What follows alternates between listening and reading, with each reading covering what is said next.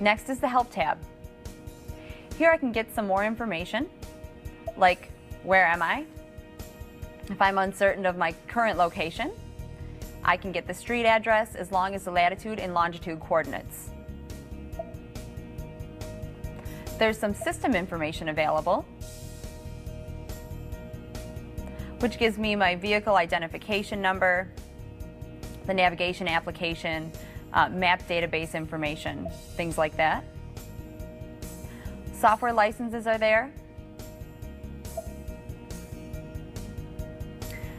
The driving restrictions screen. I can select 911 Assist to see the menu choices. Here I can turn it on or off, and I can also turn the reminder on and off. If I have, in case of emergency contacts within my phone, I'd also be able to see them here, or add them if needed.